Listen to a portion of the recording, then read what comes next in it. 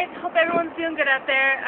Today I just wanted to give you guys a tour of my humble abode. I live in a 30-foot, 28-foot travel trailer, so maybe a little interesting for you guys to see what I do on a day-to-day basis. So, this is the outside. Really nothing fancy. We are up against the woods, which is really nice. But let's go inside. You guys can get a view. Alright. Tried to open some windows. Anyway, so when you come in, you can see my little one. This is her bassinet. She enjoys that. I keep my cloth diapers and other miscellaneous toys under here. Her little bouncy that she loves, her entertainment center. This is just miscellaneous shelf. Usually I try and keep cloth wipes there, and her books, which she loves. Say hi, Zeta. Say hi, baby girl. Are you gonna give a smile? Maybe.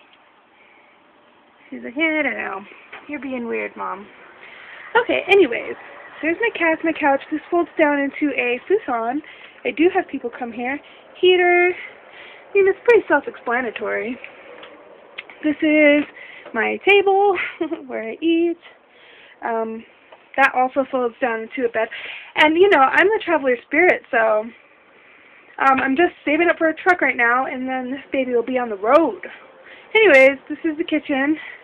Pretty decent. This is my fridge, freezer, microwave. I do have two cats. You probably saw one of them on the couch. And I just took off the door to this cupboard, and I keep the litter box under there. So, yeah. You know, it's decent enough space. You like my painting? It's not done yet. So this is like a little mid-hallway thing. This is a door that closes for if we were, you know, staying with the kids or something. Sink. Medicine cabinet. Oh, my mirror's dirty. This is the bathroom. It's really small, but hey, I am crunchy here, so I do not use hardly a fraction of the water that a normal house would use. Like, my hot water heater is a 5-gallon tank. The toilet uses like half a gallon at the most, if that. So, you know, I run completely on propane. I am hooked up to electric right now, but if I didn't want to be, or if I was out traveling, I do have a solar panel that would recharge the batteries for DC power on this bad boy.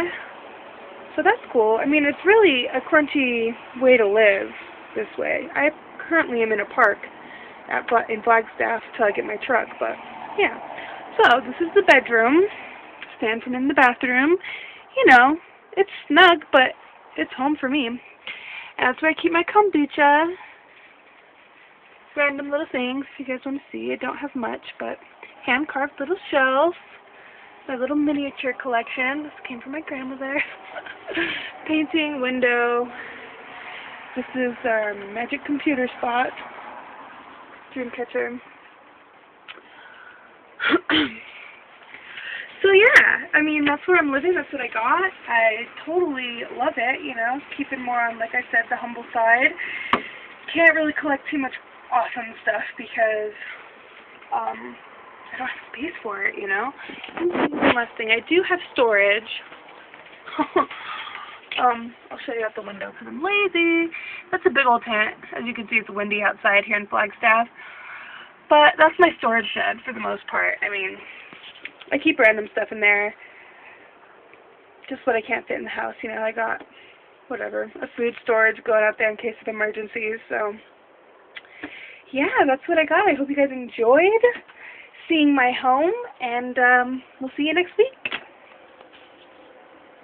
There's that smile! There's that smile!